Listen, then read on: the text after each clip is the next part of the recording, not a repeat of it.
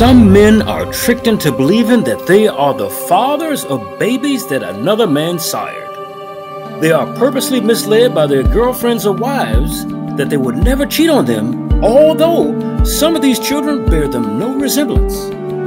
Other unsuspecting men are listed as the fathers on birth certificates for children they never created or met, just so the mother can get public assistance. The term for doing any of these behaviors is what is known as paternity fraud.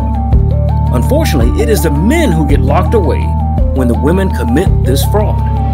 Even if a DNA test proved, as Maury said, you are not the father. A man's hard-earned wages in these cases are garnished in order to illegally pay the mother for children she knows are not his.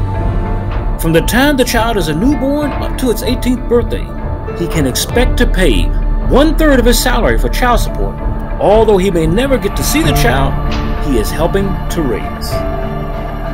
Join us on the channel, June 25th, 2021, for the debut of Paternity Fraud, Court-Mandated Dads by Default.